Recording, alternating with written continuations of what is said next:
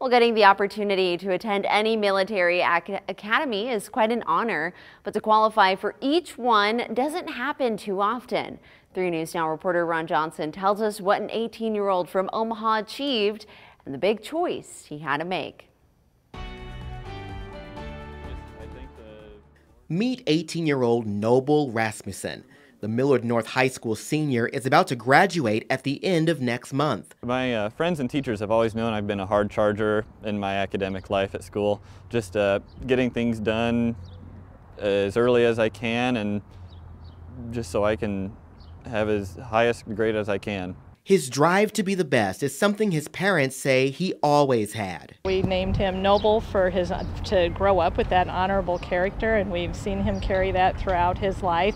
He was a very disciplined young student going from elementary to middle school to high school. I mean, homework and academics always came first before he went out and had fun with his friends. Now, that spirit of competitiveness is paying off in a big way.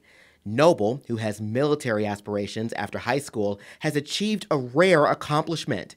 He's been accepted to all 5 military academies.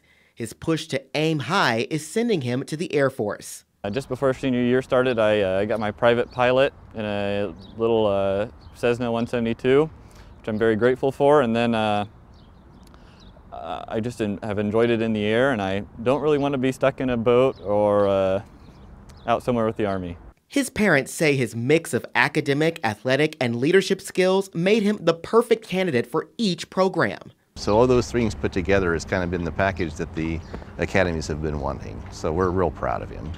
Now he has this advice for other teens striving for their own success. Stay strong, stay optimistic, and stay motivated. It just a little bit at a time and a day at a time is how you get through it. In Omaha, Ron Johnson, 3 News Now. Noble received a full ride scholarship to the Air Force Academy. He'll start this summer.